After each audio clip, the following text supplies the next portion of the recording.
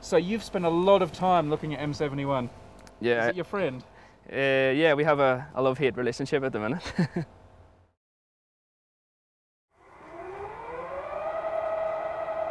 We're just going to take an image of another relatively obscure globular cluster, M71.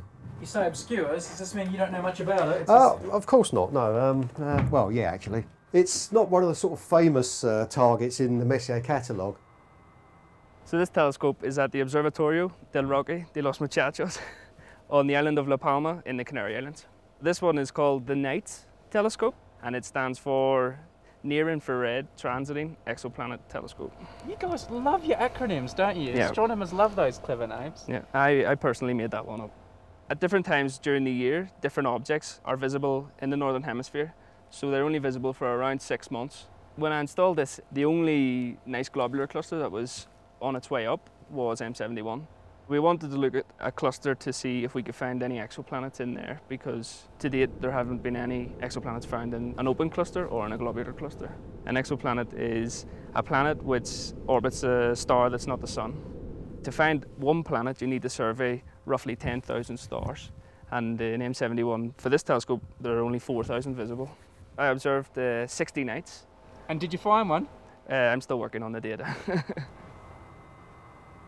At this point we're just taking a snapshot exposure, just a mere 10 seconds exposure, just to make sure that the telescope is pointing at the globular cluster. Yeah, perhaps it's not a globular after all. It's open, doesn't it? Yeah. I've never actually imaged this one before, but I suspect this is going to be a fairly sparse globular cluster, if there's such a thing. It doesn't look like it'll have that very compressed internal core like the famous globular clusters, so we'll just take a 30-second exposure this time and see if we can pick up a few more stars. It was originally a cluster which caused some controversy because it doesn't contain as many stars as the other globular clusters, and it's not as tightly bound. So people originally thought it was an open cluster, and it wasn't until people took coloured photometry of it that they realised that it was actually a young globular cluster. The difference is really the age. An open cluster is typically a young cluster of stars which is orbiting around the plane of the galaxy, and a globular cluster is typically an older population of stars which orbit around in the halo of the galaxy. I assume that's it there. These objects here are old stars.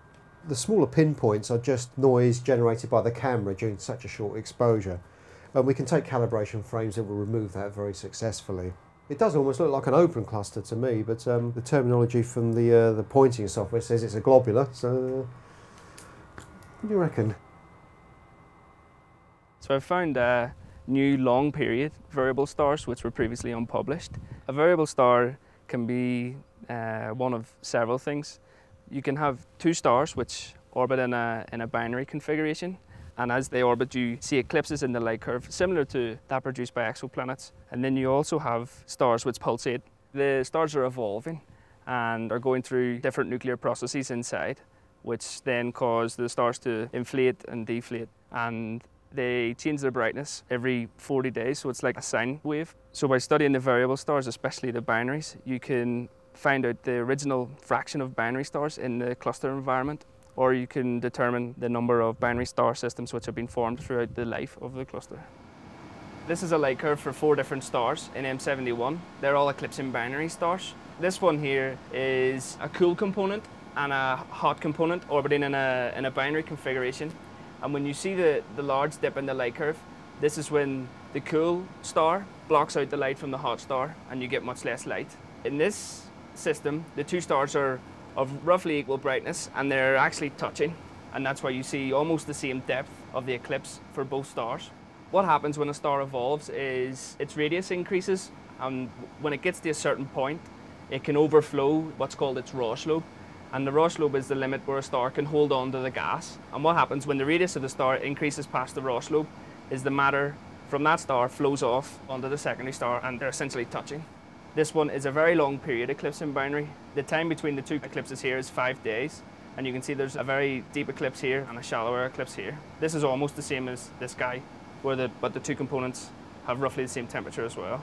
You can just see the dense region of the cluster here, and then obviously there's another part here, here, and here, and the cluster extends out to roughly about that size. So this guy here is star number 108, which is this star here.